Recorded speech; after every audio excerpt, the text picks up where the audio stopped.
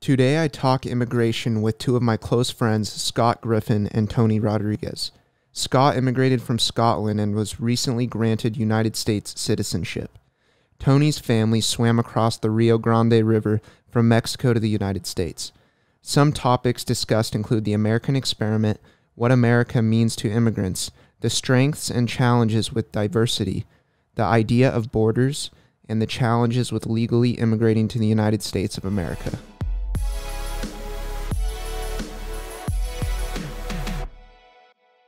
Just to think of like how far things have come, where like you're talking about like, you know, there's so many documentaries now on like literally changing the DNA of like your offspring, right? You've seen that too. That's another example, right? Yeah.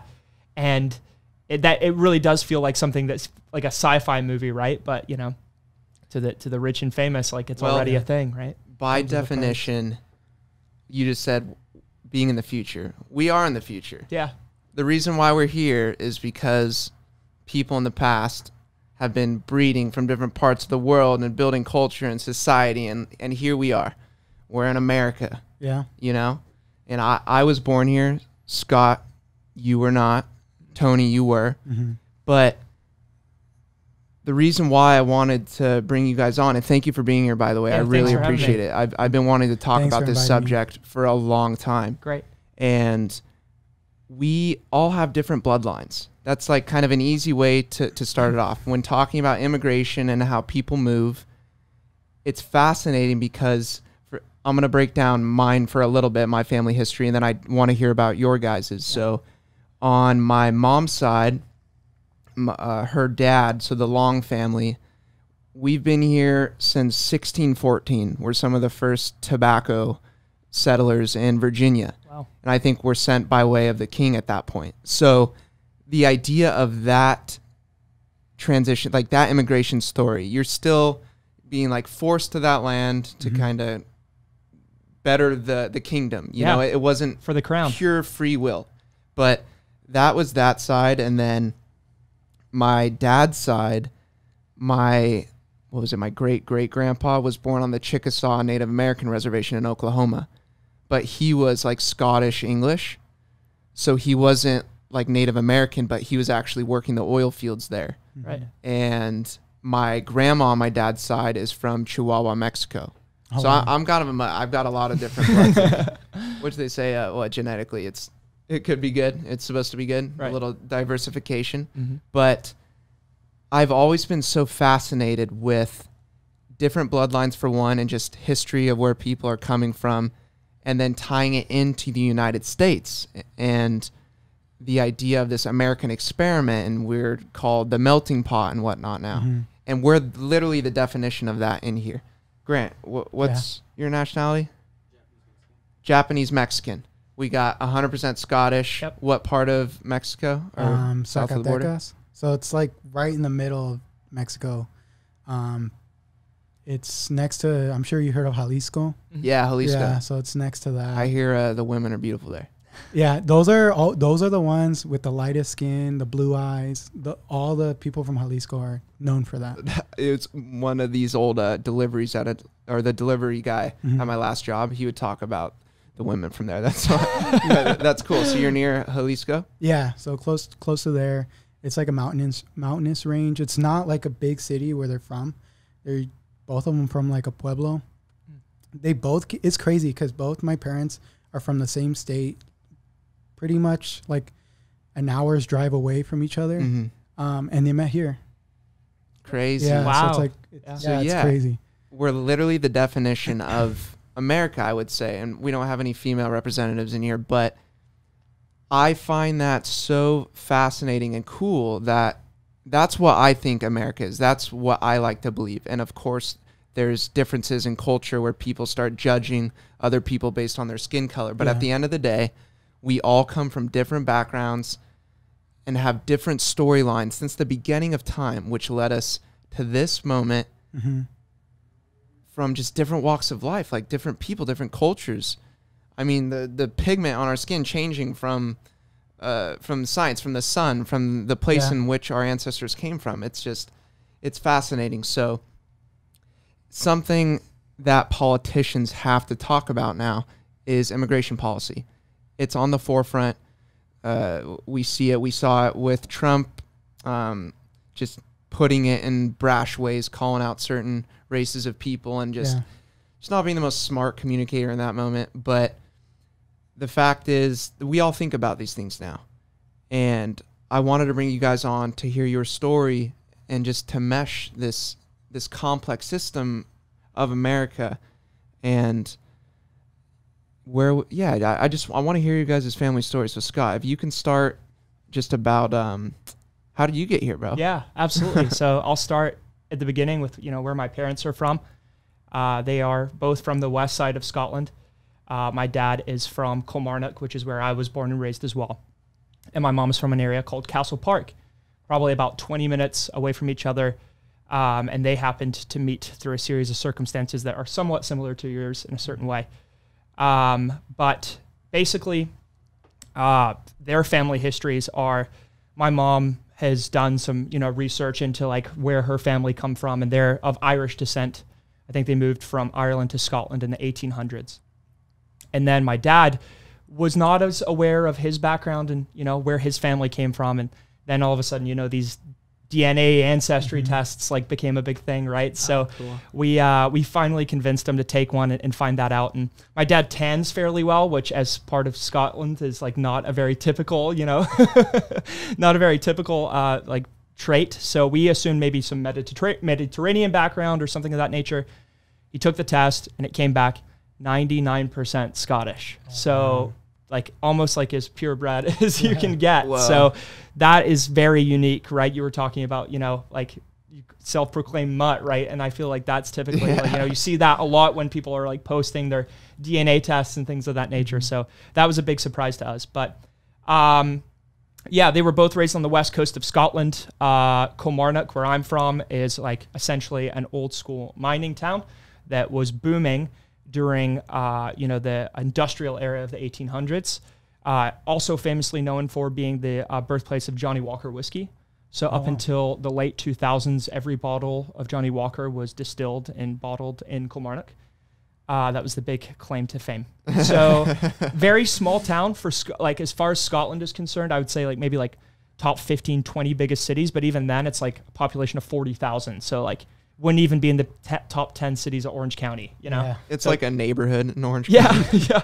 Some neighborhoods in Irvine probably have like more than that, So crazy. And because of that, typically a very small town mentality, even to this day. I think a lot of people have the mindset there where it's like, I've got everything I need right here. Why would I leave? And real quick, so you bring up the idea of mindset. That's so important too, because people coming from all around the world to the United States, whenever you immigrated, whether you were born here or you came here in your own lifetime, everyone has their own mindset. So you have a complex system by definition, because we know people are different, cultures are different. Absolutely. And everyone's coming to one land under one flag and meshing. Yeah. But I just want to... No, that's a great point, and I definitely want to get into that more because it's such a big deal, and it definitely shaped where I was from because my dad was so opposite of the traditional mindset of Kilmarnock. My dad, from as young as possible, knew that he wanted to get out as soon as he could and didn't necessarily know how or why, but eventually got the opportunity when he was in his late teens to go play semi-professional soccer while doing an apprenticeship in South Africa. So in the late 1980s, this kid from literally small mining town in Scotland goes to South Africa with no idea what's happening there at that time. As I'm sure we all know, apartheid was in full swing at that point. So he comes from this small town in Scotland and then all of a sudden is, exposed to this whole other story and this whole different way of culture and race and how that plays into things. Because Scotland is like very, very white, at least Kilmarnock, like where I'm from. So for him to get that perspective was something that shaped him for the rest of his life. You should have him on the podcast, honestly. Really? He has so many crazy stories. He's told me stories about like hiding in the trunk of cars to get bussed into like the black neighborhoods to like go play those teams for soccer. And if he had been caught in there, he would have been like arrested and like still be in like South Africa jail, Whoa. Yeah, pretty unbelievable. So to get that experience was a huge moment in his life, and his stories from that time have definitely shaped me as an individual as well. Unfortunately, in his late 20s, he got into a motorcycle accident and had to stop playing soccer, which then eventually he went and lived in Greece for 6 months and like did island hopping. It was a crazy story as well. But he eventually ended up back in Kilmarnock. Is that where you met your mom? And met my mom. So he went to work in a company called Flow Laboratories, like a lab setting. And my mom was a cook in the kitchen. So when he would go get his lunch, my mom would like give him like more fries because she like thought he was cute. So that was the in. And she was always from that area, never really traveled much at that time, but, you know, fell in love with my dad and, you know, they ended up, you know, having me and my two sisters. And that kind of brings us to the point where we found out we were coming to America. So in 2005, my dad got a job offer to move to America. So it was through his job.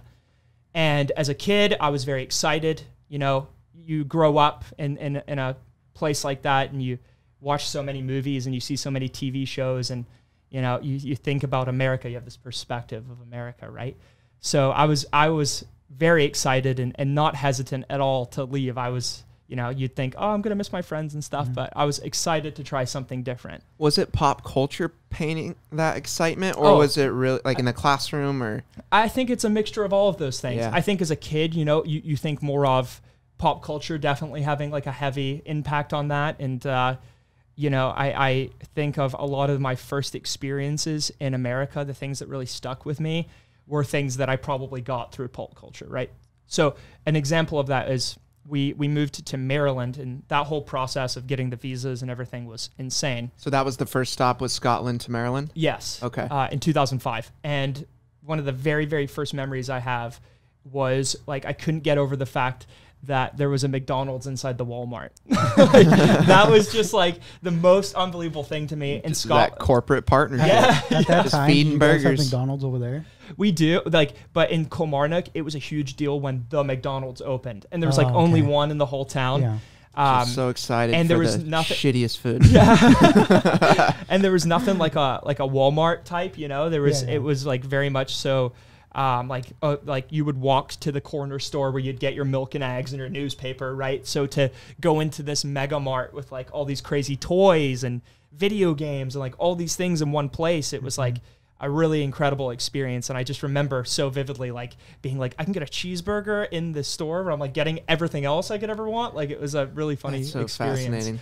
So we were there for 2 years in total. And then in 2007, we found out that we were moving back to Scotland because my dad's work visa had expired. So at that time, I was like, you know, okay, well, we're going back. Like I knew what to expect this time. The first time moving to America, I was very much like anticipating like the unknown and like was looking forward to that.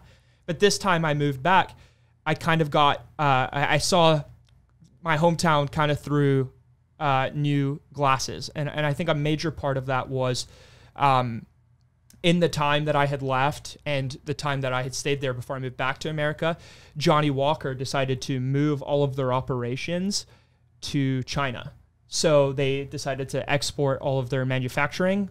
A huge part of Kilmarnock had jobs at the factory, and then the town was basically like unemployed overnight. So what did people do? Was there like was just government yeah to save them, or? Well, you know, there was programs, you know, that people took advantage of, but Scotland, or Kilmarnock rather, is still recovering to this day. In a kind of darker note, it was actually voted the worst place to live in the UK. So not just like Scotland, but England, Wales, and Northern Ireland too. Like Kilmarnock got that reputation for a bit. So, And that's because of that transaction going to China, basically? You Or know, at least one big part of it? yeah, there's, you know, several things. Like I said, it's just kind of an industrial town by nature. And, you know, all of those kind of cities are struggling just based on the times and the future, right? So it's about Kilmarnock just trying to catch up to that in a sense. And Crazy. to go from moving to Maryland, where I was, a town called Ellicott City, where it was like literally like everything I could have ever imagined, like cookie cutter, you know, big house, the big front lawn, like White picket fence. yeah, right. Like to go from that to then go back to Kilmarnock and see how that happened. And I think perspective is really important in this situation, looking back on it now. But I think of the way that certain interactions happened once I went back too, because Scotland is or Kilmarnock is such a small town mentality. People were kind of like, oh, like he moved back here, right? Like all of a sudden if things were different, right? Because I was the one that got out. They were judging you a little bit? I think so, yeah. So that was at least the way that I perceive the way that those interactions happened. And you would have been 9 at this point? I was 10. 10, okay. So 10 to 12 was that time back. My dad obviously was way more aware of this being an adult than I was at the time, and then all of a sudden started working as hard as he could to get back to America, essentially. That came in the form of a job in Texas, and we moved there in late 2009. Since then, I've lived in a bunch of different states. I lived in Texas for the majority of middle school and high school. Senior year of high school, moved to San Jose, then moved down here for college, Orange County. And then when I was in Orange County, my parents lived in Florida for a short time, so I got to see that part of America as well. And now they've just moved here. So for someone that's not from the U.S., I've seen a lot of it as well, and I'm very grateful for that kind of perspective too. That's crazy. Literally Maryland to Texas to Florida, now Southern California. Both, North and South California. Over. Yeah, so I've seen a lot of it. All within a recent timeline too. Absolutely. Because all of this history, this immigration story, is taking place post 2000.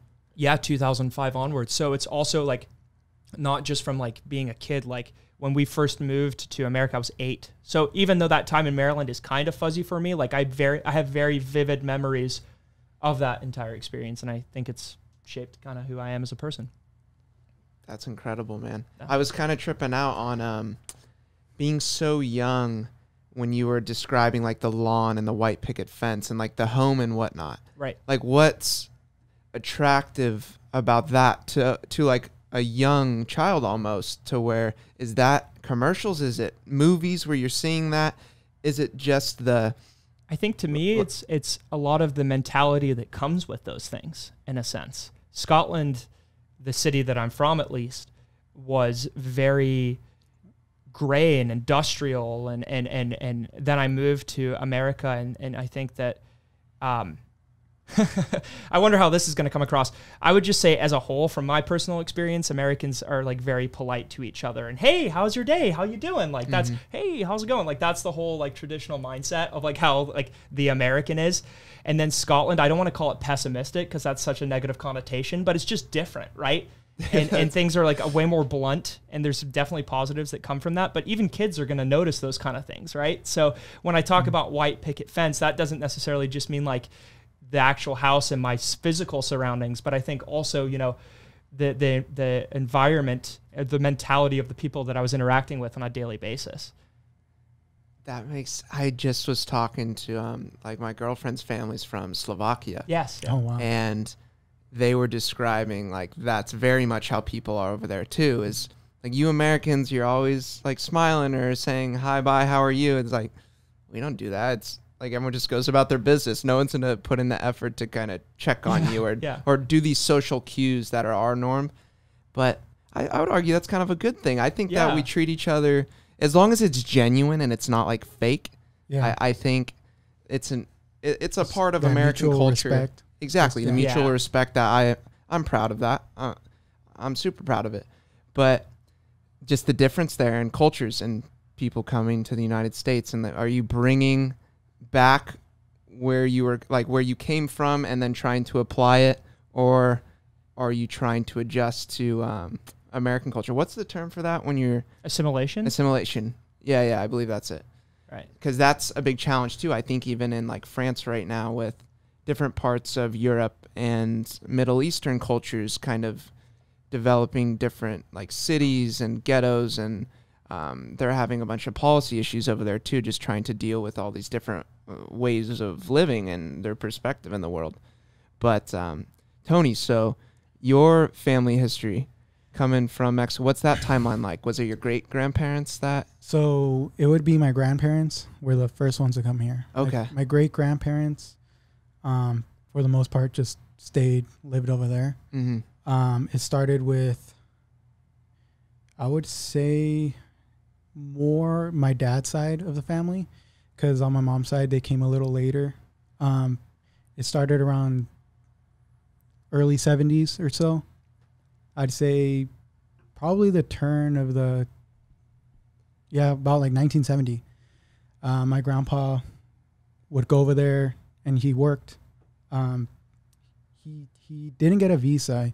They basically just crossed. The border wasn't as like protected as it is now. It was easier to cross back then. He did basically, he worked on the fields with like picking apples and everything like that. Just trying to find whatever he can do to make money to bring back home. And then my grandma, she stayed home with all her kids. She had my oldest uncle, who he was probably 4 at the time, and then my dad was next, and he was about a year old. And then I had my next uncle. He was like he was a couple months. So 3 kids at this point. 3 kids at the point, yeah. And so my grandma was basically by herself taking care of them. She had the help of her mom, my great grandma, and at one point they couldn't support feeding my dad and my uncles. It was hard to come by with food because they lived in a ranch. It was just like they were in the middle of nowhere. It took them a while. My grandma didn't know how to drive, so they really didn't have access to go to the nearest town, get food, water. They would have to go to a river, like a stream, and use buckets to get water, bring it back home, and then fill like a small little reservoir. So it was hard on them. It was really hard. That's why my grandpa went over there. Because did you ever talk to him about what his perspective was like that land of opportunity right there, like almost in arm's length of why this is my family who I loved so dearly. Why am I not going to attempt to get over there, whether it's legal or not legal? You know? I didn't really get, because I'm not as good as like in speaking Spanish. So, because I would always speak to my parents English. So my Spanish isn't all there. And my grandpa was just pure Spanish. He didn't really speak English too well. So there was that language barrier between each other, me and him. And I would ask him, he would tell me some stories, but then there's a lot of words he would say that I'm just like, what is that? What is that? What does that mean? What does that mean? Did your parents ever provide perspective on what he was saying? Yeah, they would tell me. Usually I got most of the stories through my parents. So I really didn't know what was going on with like through my grandpa's head when he was over there. All I knew is that he was doing his best to give them money so they can buy food, they can buy clothes, and just survive basically. My dad almost died of malnourishment. He didn't have enough food. My grandma wasn't eating properly, so it was hard for her to breastfeed. And then my dad's uncle, which is my grandma's brother, stepped in and helped out. He was working at the time. My grandma wasn't working. She was taking care of the kids. And he would bring he would bring milk for my dad and my uncles. That's how they would survive, basically off milk, tortillas, and that's it. They wouldn't even eat like meat. It was just like tortillas, bread, and milk. A lot of poor people back then would survive off a Coke and bread. It would just fill you up, and all you have, just a sugar. Yeah, it's crazy. So your grandpa's going back and forth sending money, or is he? No, he's like wiring it. I don't know how. I don't know how. Yeah, he would never come back. He was always staying there, just making the money.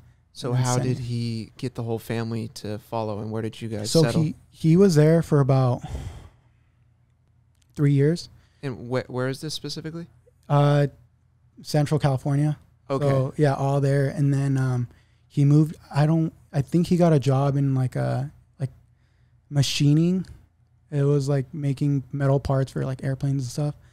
And then it was in Long Beach.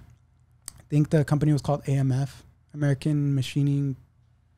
I don't know the last one, but so he was working there in Long Beach. He loved the area.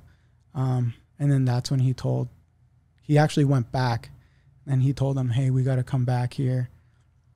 And so he was just there for about a week, and he went back by himself. And my grandma and my youngest uncle, who was just like months old, they went, and they flew. So they flew over to LAX. And then from there, they went to Long Beach, and they lived with my grandpa. And then my dad and my older uncle were still in Mexico. They were getting taken care of by my great grandma for like another year or so. And so then they would have been like still under 10 years old? Oh yeah. Okay. Yeah. My dad was probably at that time, he was already like 3, maybe 4, because he came when he was 5. Yeah, so he was about 4. And then my older uncle was like 7. Okay. And then they had the hardest way. They crossed through the river. No way. Yeah. Wow. So yeah, they crossed through the river. My uncle made it. How old were they when So they did this? 8 and 5, because my dad came here when he was 5. Oh my goodness. Yeah, Who so was the adult? It was his cousin, who was about, I'd say maybe 15 years old. At the time he was like 20, 21. And then they had another person helping them out. I don't think they had a relation with them. And then, so they were crossing, and at that point my dad was struggling. He was only 5. He couldn't really swim the current. So he was, in a sense, kind of drowning. And then his cousin, he went and put him on his shoulders. And then he was kind of like swimming while my dad was just holding onto his head. It wasn't that big of a river. It was maybe like 200 feet wide, but it was a really strong current, and it was about 10 feet deep, maybe.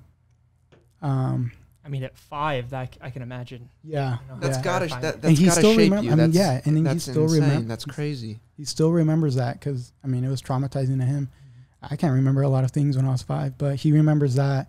And I remember he was only supposed to bring like whatever he can grab from the house. So everything they left over there. He brought his favorite little boots, little cowboy boots, just a t-shirt and some pants. So they make it across, and how do they reconnect with your grandpa and so they grandma? they make it across, and then they get picked up. The guy that's helping them already had like a ride. So they get picked up, and then they just travel. They cross from TJ, like that area. I think it was more Mexicali, so it was like more inland. And then from there, they just drove all the way up to Long Beach, like 3-hour drive or so. And then that's how they reconnected with my grandparents. And incredible. Yeah, and the thing is, my dad wasn't afraid that he almost drowned. He would always tell me, he's like, what got me upset is I lost one of my boots. Oh no. Yeah, like the current took it, and he only had one shoe. He's like, no, my boot. Like he wanted to get back in to get it. Wow. And then they're like, no, come. So they went. They got picked up by the van, and they went all the way. So now your grandfather or your great grandpa is working at a mill. Oh no, it would have been your grandpa. Sorry. Yeah. So your grandpa's working at a mill, and now is he? So now he's raising a family in America, basically. Yeah. They're living with.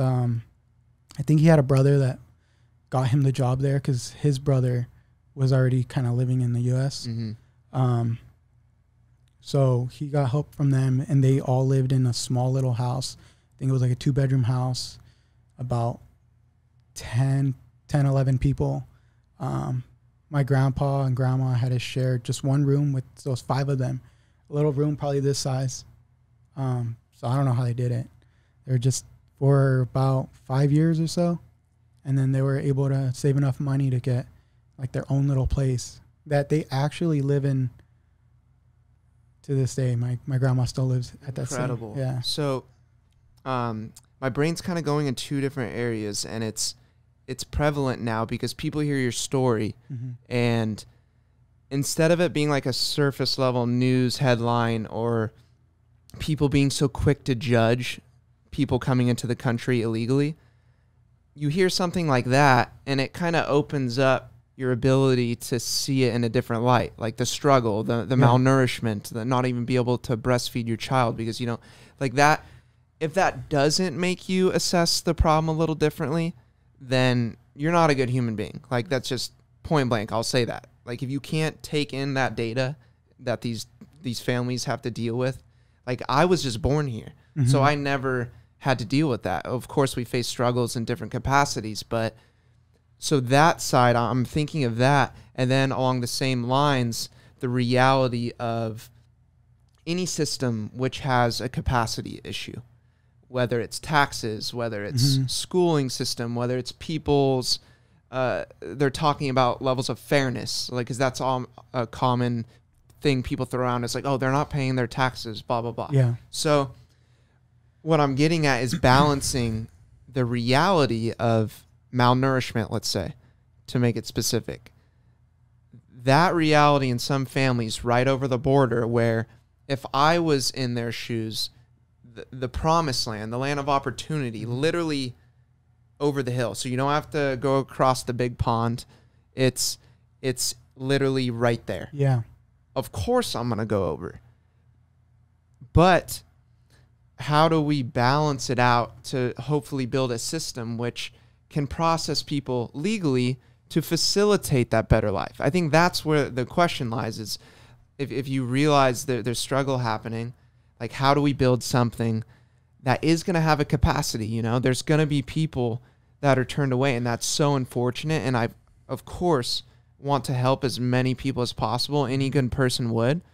And I think that's where we need to focus in, like, solving and talking about this problem, is the reality of the story you just described. Yeah. With the reality of luck and chance. Like, there's some people born in a hut in the middle of Africa who, I mean, arguably, I know people like, oh, the iPhone doesn't make your life better, or blah, blah, blah. I get that, but let's just baseline, like, the medical system, the ability to take care of yourself. Just being born on this land as an American, you're already blessed with so many things that other people don't get to see. So by virtue of your grandpa starting this better life for his family, for his offspring, now you are just born. You're just born. You're here. I could have been born over there, and you're here based on their decisions. And think about the opportunities that come with that too, right? Like you were just saying. And the mindset. Or we were even talking a little bit about your work and how you were saying that, you know, I don't know if I'm going to stick with it forever because, like, it's going to maybe hurt my back a little bit, or it's going to hinder me in certain, just those opportunities to make now free decisions in the United States, all based just this real recent trickle effect from the 70s. Like that's what fascinates me. And I think in solving those issues, you have to weigh and measure, like, the reality of a system and a capacity and laws and having borders, which, I mean, since, like, the beginning of time, we've had different cultures have different ideas of borders. And I think, like, Native Americans, for example, didn't know what, like, owning land was, like the idea of, like, fencing in land, but that was, like, common in Europe. But what I'm getting at is, like, just, you're here now and you're blessed. And, like, we all have these different ways of looking at it. But what ended up happening, so everyone settles in Long Beach. Yeah. And did your dad start assimilating into, like, elementary school and high school? And then how did he, through his experiences, what did he, like, kind of pass on to you? So they didn't start school right away. They didn't know, like, what to do to get him enrolled. But my dad's uncle, my grandpa's brother, had children in school already, and he basically helped them enroll. So all three of my uncles went to school, elementary school. My dad started, I think, first grade. He started first grade, had the language barrier where he didn't know any English. So it was a little hard for him. He said it got really easy, though, because just listening, and the teacher he had was very helpful. She focused a lot on him, where she was teaching him basic words: yes, no, please, thank you. And he picked up on it pretty quickly. Within a year or two, he was already speaking pretty fluently. He brought it home, and basically him and his brothers were speaking English to each other at that point. They would speak a lot of Spanish, of course, to my grandparents. So that was easy for him. They were going to school for most of elementary school, and then my uncle started working. I don't think he even graduated. He didn't even pass on to middle school. My oldest uncle, he had to work. They were elementary school to work. Yeah, because my grandma, gnarly. She was barely making any money, minimum wage. My grandpa was barely making any money, and so they couldn't afford where they were living. They couldn't even afford a little apartment. It was a 2-bedroom apartment. So my uncle needed to step in for that extra income. And then my dad started working at 13.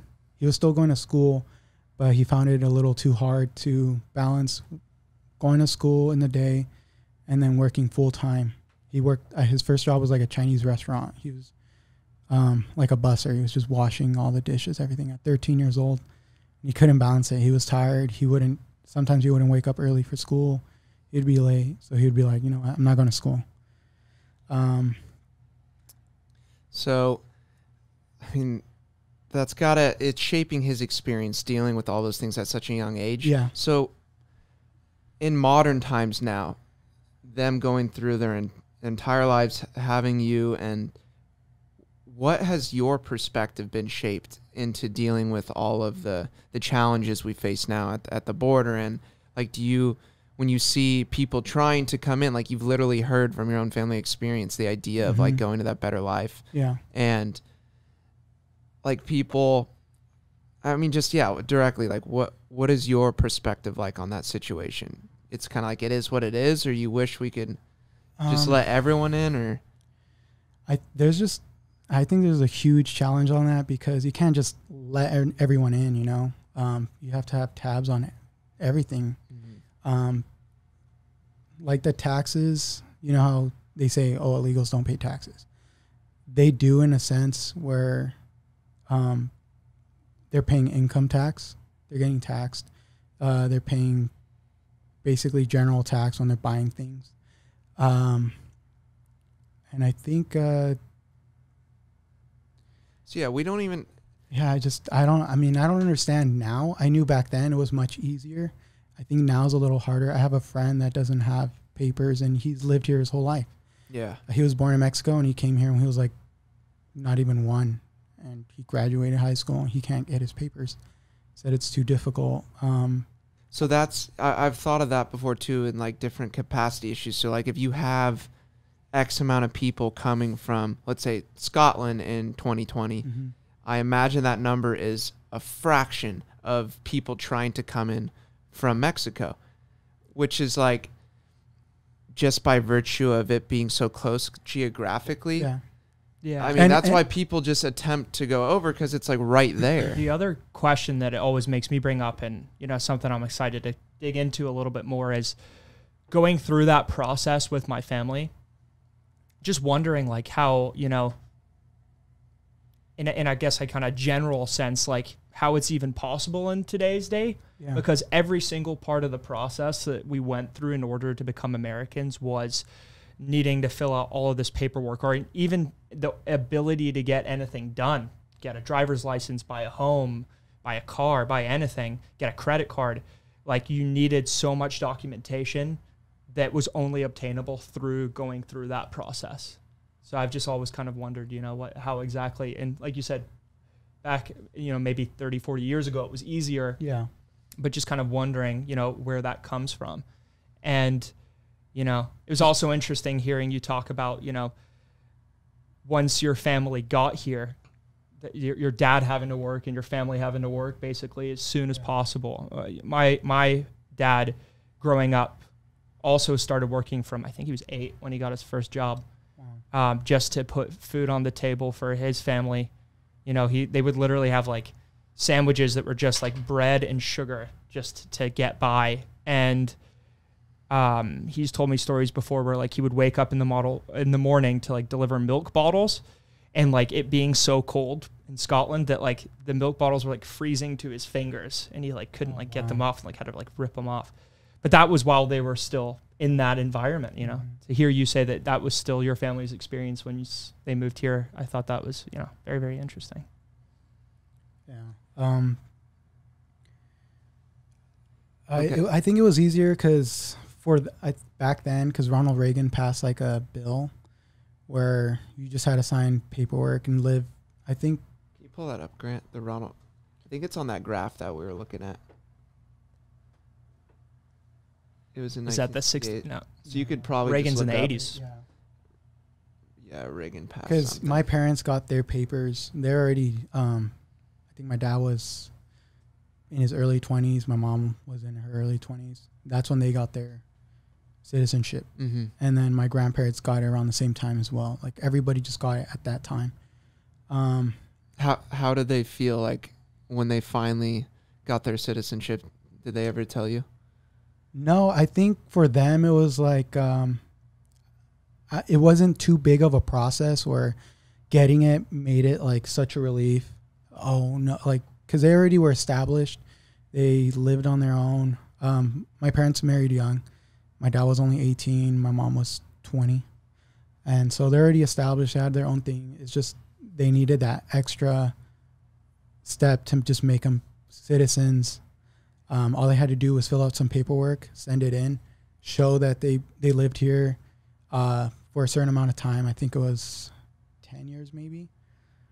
And so then they got the process to take the test. I think they got a form in so they can take the test. They took the test and then they were citizens like right away.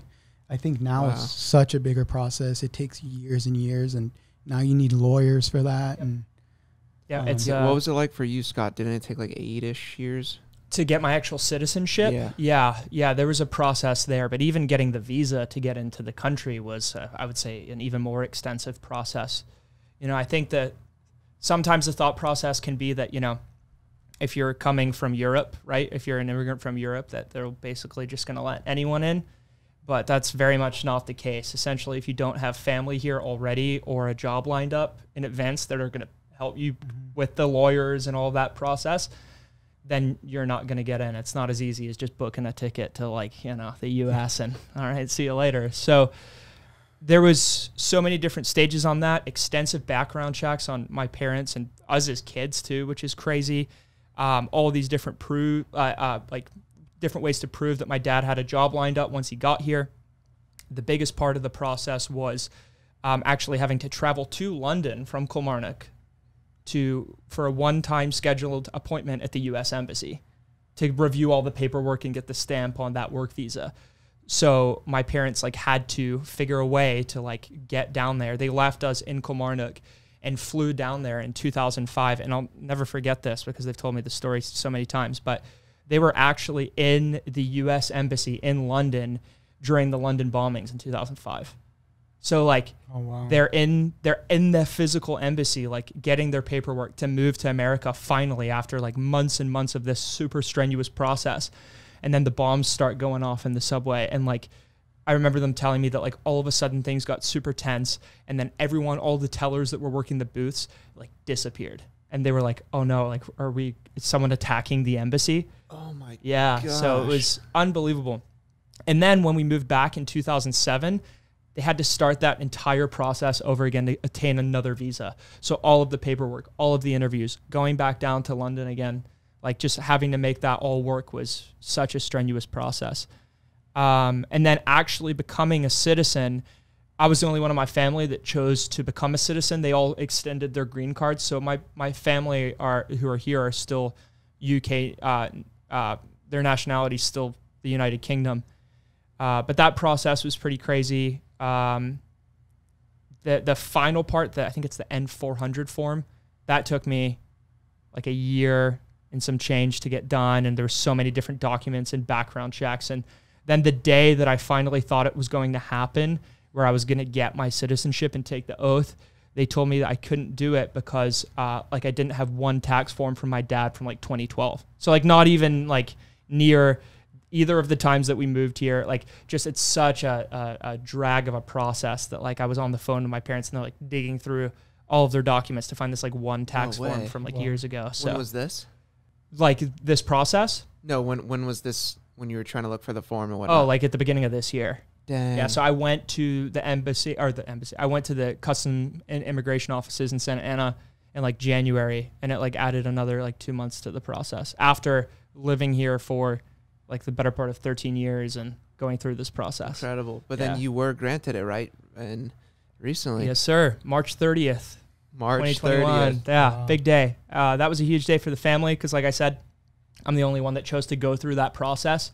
So then it goes back to what we were talking about earlier, right? Where like my dad's family, like 99% Scottish, right? And I'm the one that like got out. And now from like me, like this point onwards, like my kids are going to be American, and it's a huge, so huge crazy. deal. So yeah, we were very excited about that. Dude, well, congratulations Thank for you. getting it. Congrats. I Thank know you. how stoked you were when it Yeah, finally yeah, went it through. was a big deal. Like I said, you know, just to be from small town Kilmarnock and be the one that is like able to come here and like all the opportunities that's presented for not just myself but my family. It was it was a big deal. So you know firsthand experience of how challenging it actually is. Yeah, Because when yeah. you were bringing up all this paperwork and whatnot, I'm thinking of like folks from all around the world or even south of the border. Yeah. Do they even have access to a printer? Like, do they? Yeah, like, that's the thing that's why I was wondering, like that Right. process is just, it's so intense. Like there's a whole other part of the process where like you have to find like a place to stay while you're here before you can even get the visa. So you have to have something put together. But my parents didn't have a credit card in the US. They had no credit. So they didn't have a way to like buy a house or like even like lease something. So I think the way that it worked out is my dad was just fortunate enough to have a good job lined up where like the company paid the lease and then took it out of my dad's salary. So it's like it gets to that point, and you were talking about like lawyers and immigration lawyers. There's so many steps where like we were the beneficiaries of like my dad just being fortunate enough to like get a good job here, you know, where it's like that process would have been hindered so many times if we just wanted to, you know, come here for the opportunities, right? Mm-hmm. Just kind of show up without a job or just. Yeah. And I think, Sorry, go ahead. Oh, I was gonna say, and I think that's why people are coming here illegally, because it's just way too hard to even get into America. And everyone says it's a land of opportunity. That's the first. When people want to leave their country, what's the first country they think of? Usually it's the U.S. They want to come here because of all the opportunity they can to make a better living, to build their own business, to provide for their children, and just have them have a better place to live in than back home where you can't find water, you're barely eating, barely surviving. Yeah. Yeah. So, And So that how thought is- process doesn't even just come from sharing a border with the U.S. or either. Like you mentioned, you know, it's the first place everyone thinks of. It's the Yeah. exact same in Kilmarnock, you know. Really? It really is the land of opportunity, and that is something that we've all heard so many times, right? You know. So, Tony, how has Yeah. your family grappled with the challenges as of late? Just knowing that, like, we were fortunate enough to come over at this certain time. I imagine they feel for some of the people that are trying to get over or being held up at the border. yeah, like the children in cages and everything like that. I mean, Yeah. They're fortunate enough not to be in that situation where they came, where it was easier to get into the U.S., where it was easier to get your citizenship. They're not really looking at the news too much, so they don't see what's going on, current events. But if they were ingrained and focused on everything that's going on, they would see like how much better it was back then to come over here. Yeah.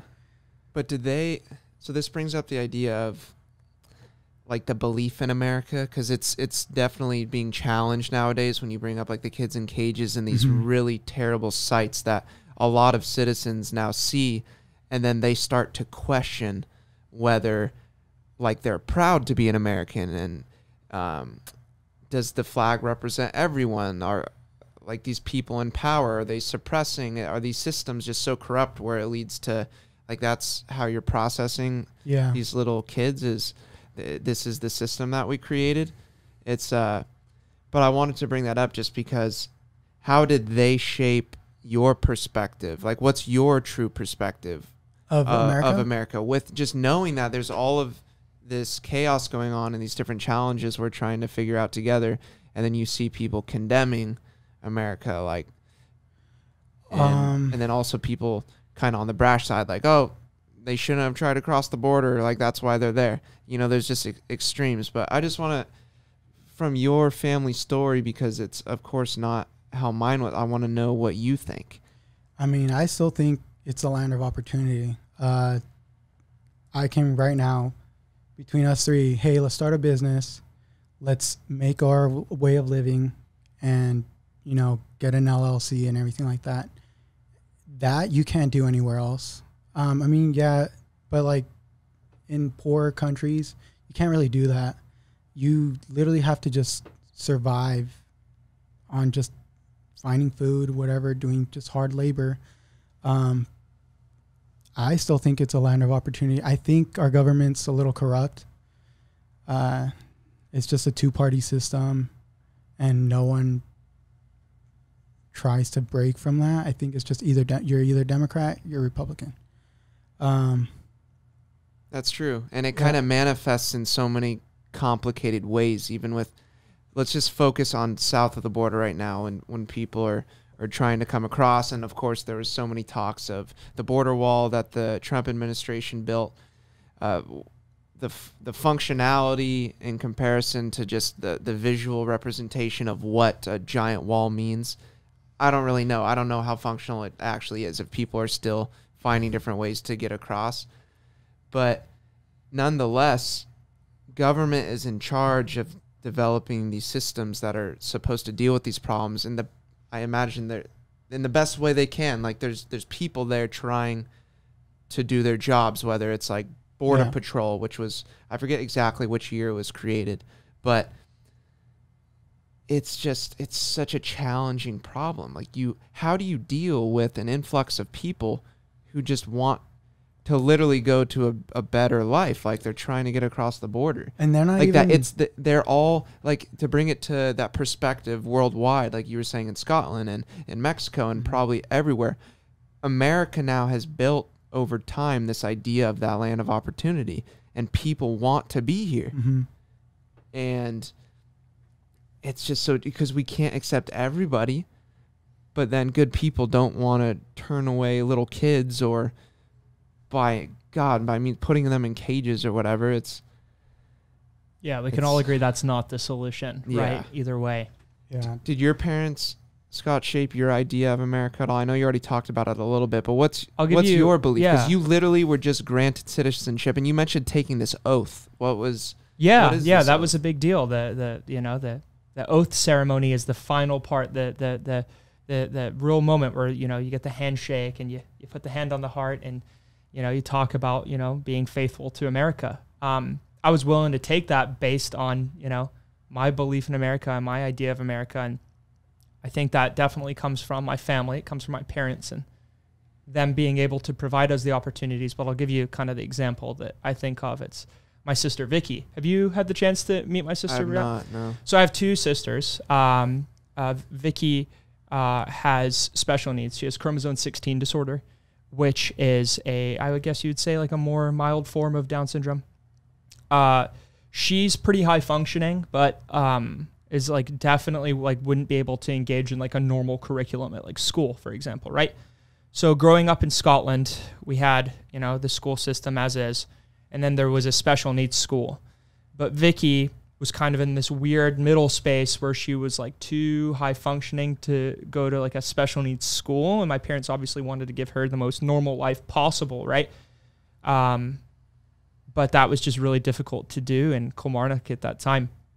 So I always recall a story from when we went back. That second stint in Kilmarnock was 2 years before we moved to Texas. And I remember a teacher being told for Vicky to just sit her in the corner of the room and give her word searches to do, crossword puzzles, things like that. Nothing to do with like the regular curriculum. Just like sit her in the corner and find something to keep her busy, right? And I remember even in that first stint when I was literally like 6, 7 years old, like standing up for my sister because like people were like making fun of her for having special needs like as a kid, and like telling her that she like belongs in the special needs school and all that kind of stuff, just horrible things. And the solution in Kilmarnock at that time, like what do? You just got to work with the teachers that are good to her and like give her as many opportunities as you can. Then transition that to coming to the US, and like there's people who are like designated to making sure that Vicky gets the care that she needs and the education that she needs. And it was just such an eye-opening experience for me to see that the opportunities that she got completely changed her life for the better. Since then, she's graduated high school in a curriculum that worked for her, that was this kind of hybrid between special needs classes and the regular curriculum, right, for lack of a better phrase.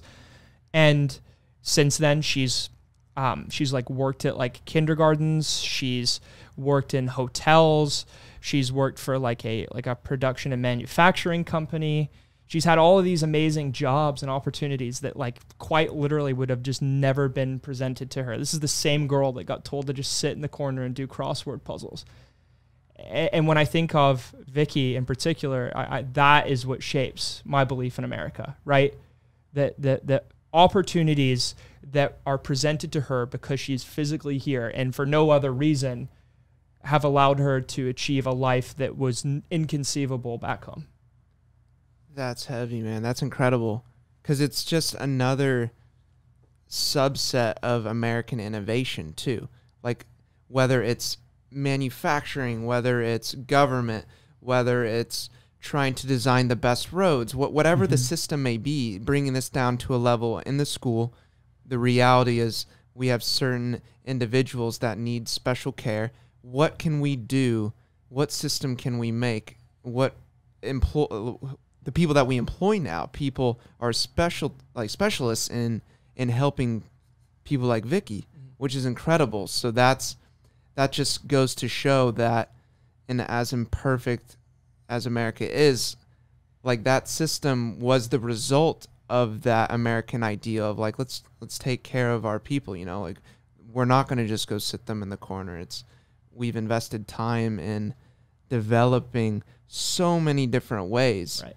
To help people in different capacities. And it's not perfect by any means, whether you're talking about vets, whether you're talking about road systems that are kind of shitty because the government isn't doing a proper job of allocating funds and building it. But nonetheless, I think just that system there that allows people to be taken care of.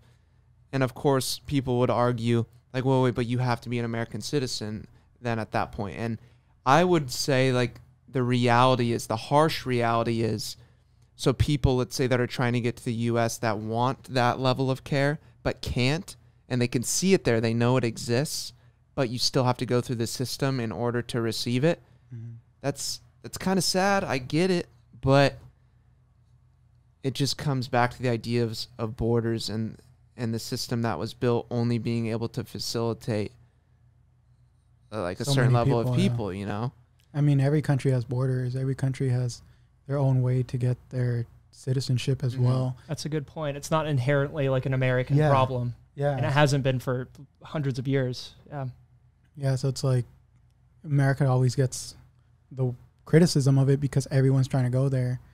And it's like they can only handle so much people coming in. I also think that part of it, to take it kind of in another direction, but definitely related, a cynic could kind of hear the story that, you know, I mentioned about Vicky and say something along the lines of like, you know, you talk about room for improvement, right? And there's always room for improvement.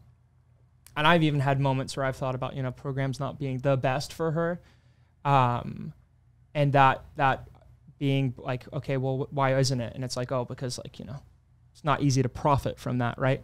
From a capitalist standpoint, right? But I think that to take that in a different direction, you know, it's important to just remember that like that's not even available everywhere.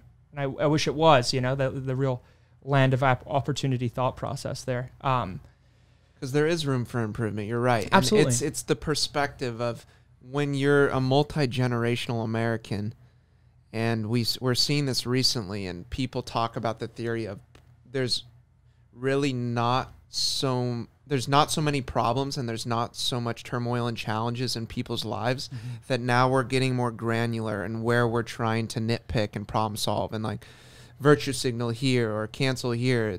We're trying to find problems that exist but don't really exist because we have food on the table, because we have these comfortable roads to drive on, because we have this healthcare system, which is good because there's always room for improvement. I don't think by definition of getting more granular with problem solving and trying to fix little corruptions in society, like that's a good thing. Yeah, I don't think being pessimistic about those things is necessarily the best thing. And you know, there is a benefit to it in a sense that, you know, things always get better over time, right? But that's the idea that, you know, it will continue to improve and those things will continue to come together. But yeah, like you said, you know, nitpicking and things, I don't see necessarily the benefit in that. No. But I really think there's strength in diversity too. And maybe that kind of ties into what you were saying earlier, just about Americans being nice to each other.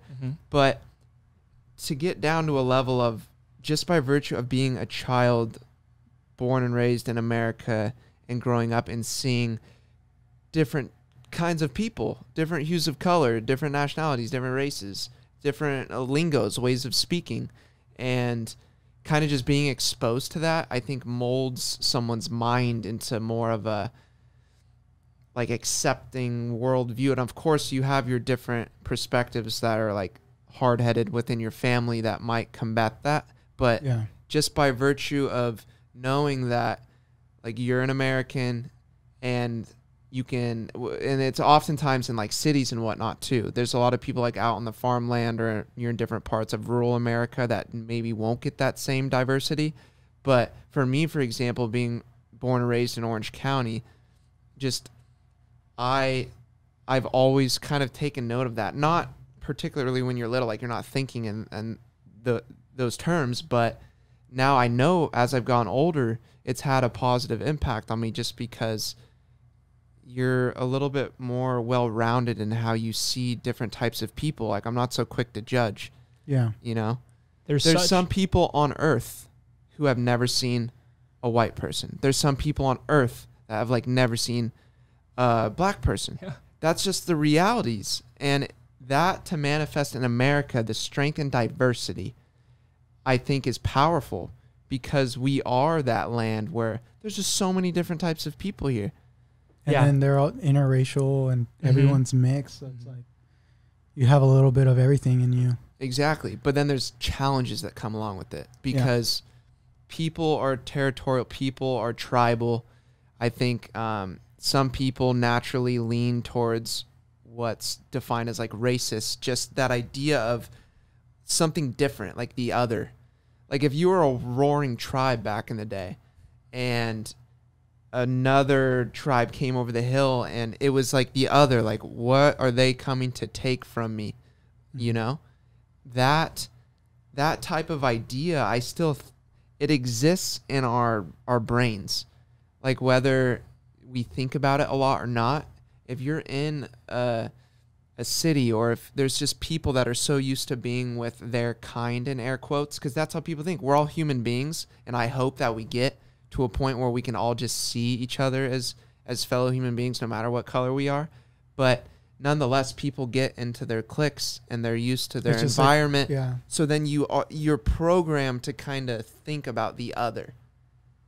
And because there's so many different types of people in the United States, I think that psychological process happens a lot in comparison to rural parts of Slovakia or even Scotland or just different parts all over the world where you're just used to seeing your people in air quotes. I think it's interesting that you brought up the idea of like the tribe mentality in that sense, because even though, like I mentioned earlier, Scotland is overwhelmingly white, there's still that tribal kind of sense, but between white people in the views of Protestants versus Catholics. You know, like that I would agree with you that comes from a different, that same kind of place, even though it has nothing to do with skin color, you know? And I think it's interesting that it's here because America is a powerhouse like the world has never seen before in a time frame that's never happened before. And that comes from immigrants. That comes from people moving here and being able to, you know, build up this amazing country so quickly.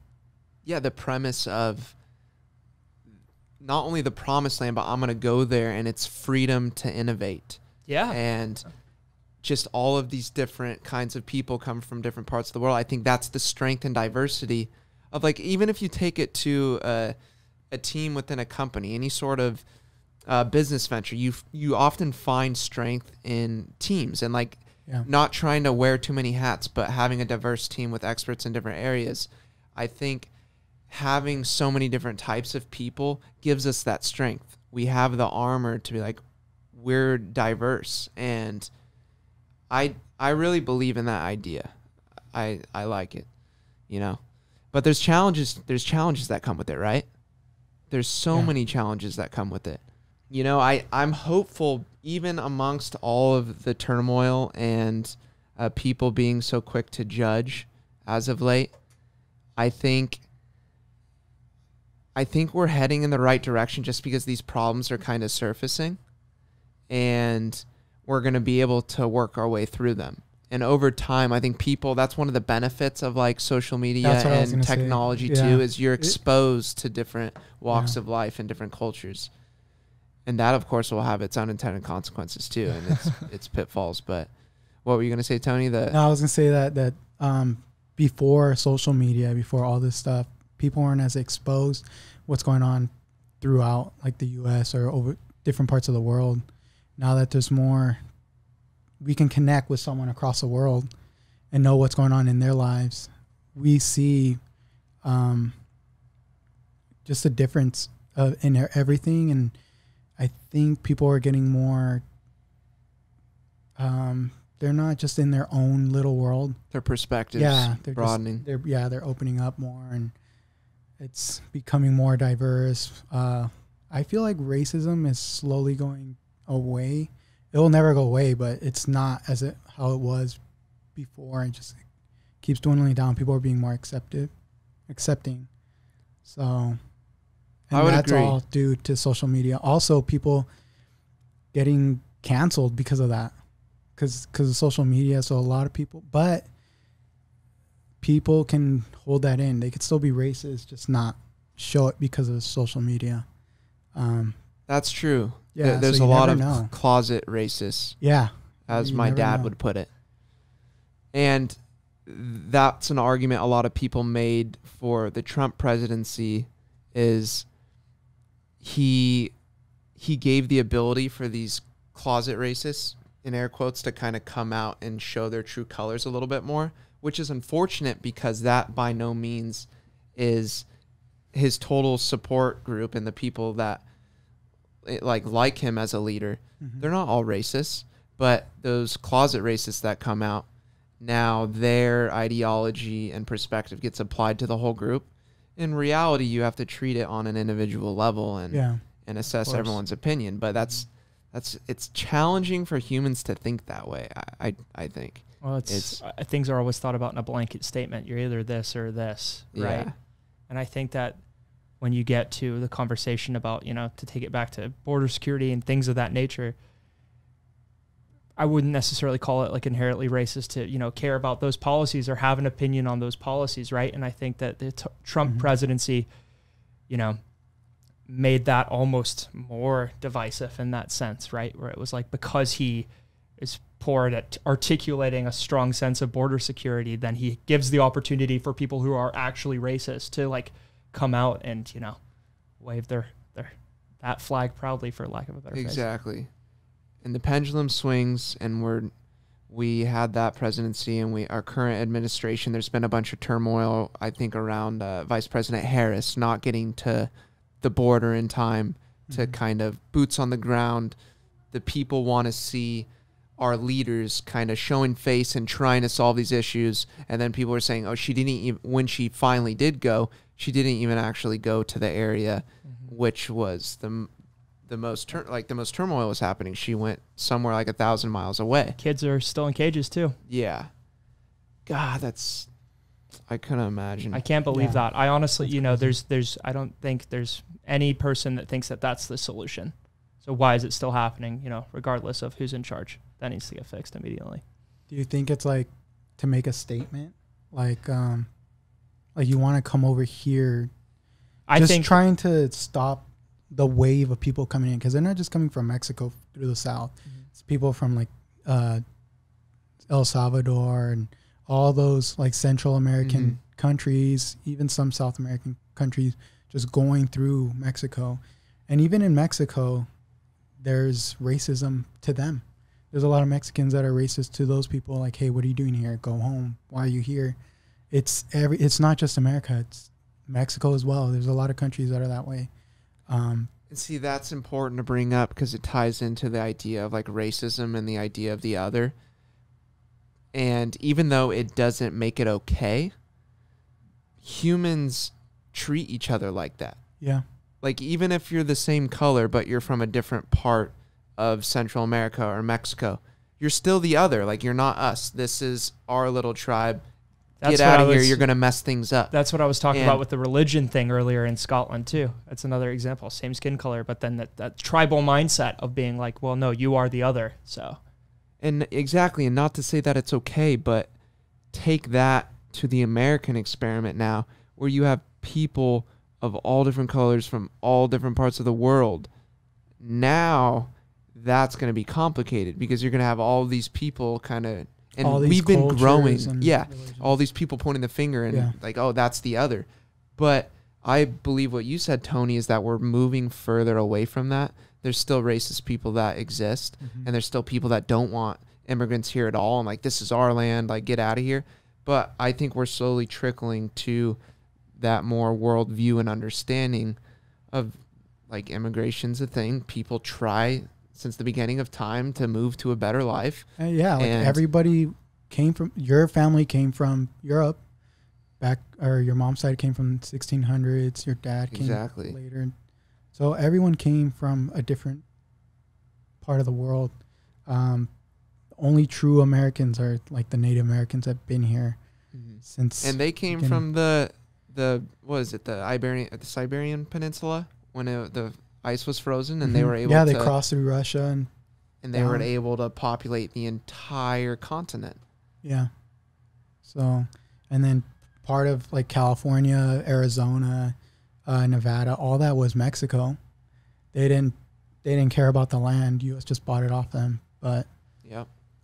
So do you guys believe in like the future of America? Do you think we're going to be all right with, even with all the turmoil and immigration policy, and you think eventually we'll all get along and racism will be pretty much extinguished? And I definitely think that things are moving in the right direction. And I think that, you know, maybe I'm just an optimistic person in general, right? But it goes back to something that's been a common touch point during this whole conversation, right?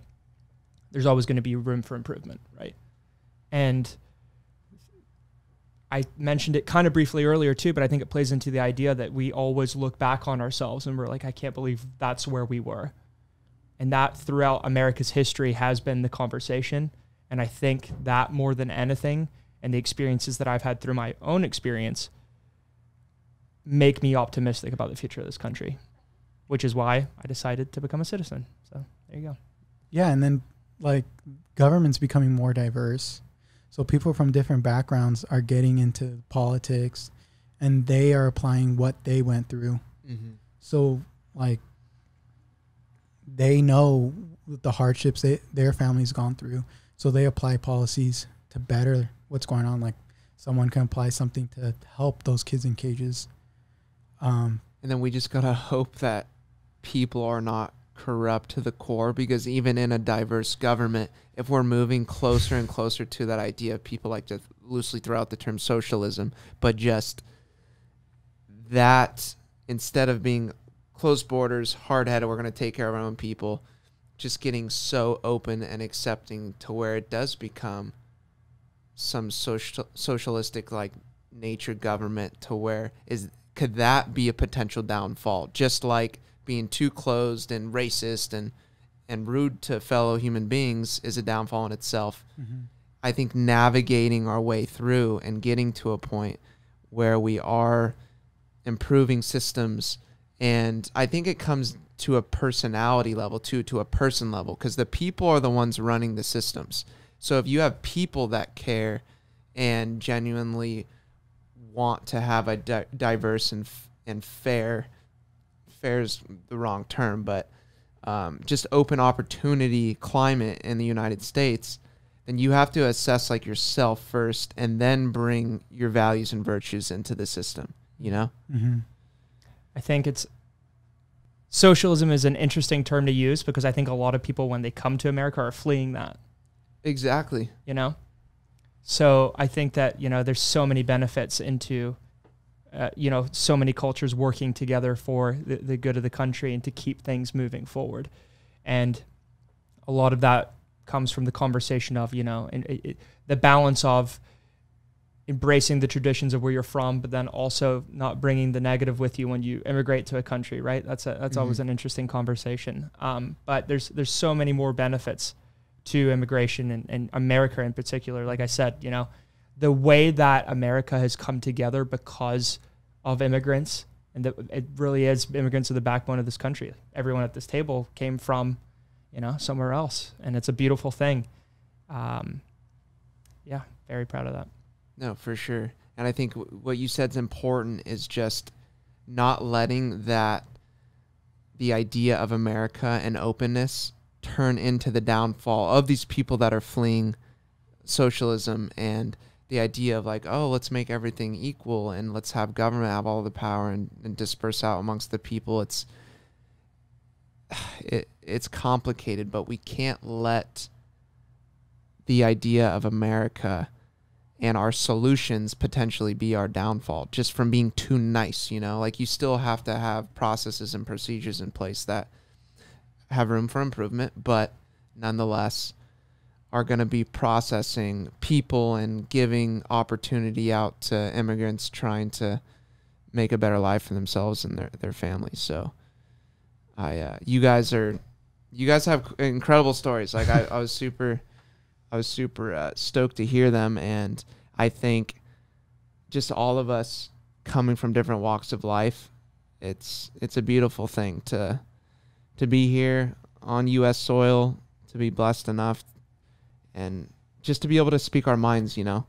It's a beautiful thing, and I truly love that about America. Pretty incredible perspective-wise, thinking about, you know, hearing your story and yours as well, to think that after all of that, it brought us together today to like have this conversation. Yeah. I'm very grateful for that. Point. So thanks for having us on. Yeah, of course. Thank you guys for coming. Appreciate it.